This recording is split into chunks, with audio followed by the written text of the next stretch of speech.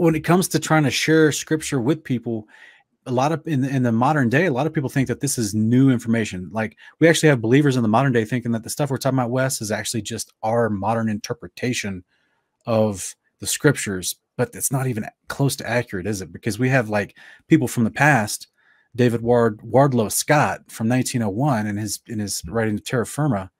Do you want to read this? Do you want me to read Sure. this? Yeah, he said, upon the principle, as taught by scripture and common observation, that the world is not a planet, but consists of vast masses of land stretched out upon level seas, the north being the center of the system.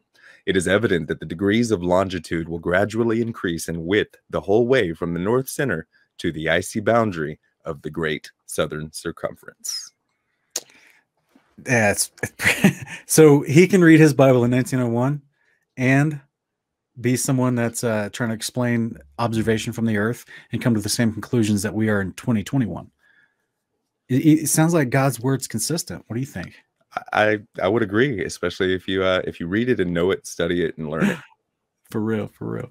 All right. So speaking of God's word, we got a couple scriptures we want to review real quick. So we're talking about the end of the earth, right? And of course we want to go to the word first to show people, like, you know, there's a precedent here. We're not just making this up. This isn't Wes and I's interpretation. You know what I'm saying? So we've got 1 Enoch 33 verses 1 through 3. Enoch tries to say in his vision, when he's being shown the whole creation, he says, and from there I went to the ends of the earth, and I saw their great beasts, each different from the other. And I saw birds also differing in appearance and beauty in the voice, and one differing from the other.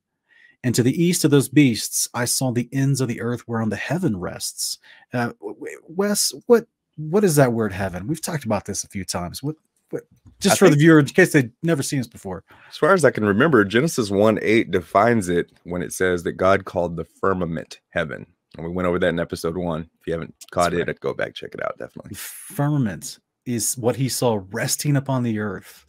So from what I can understand, we're gonna review Amos 9:6 as well in just a minute, but the firmament is described as a solid vaulted structure encapsulating and closing where we live on this plane of the earth as a part of the creation model. So there's multiple firmaments, and we live underneath the one that was made last on day 2.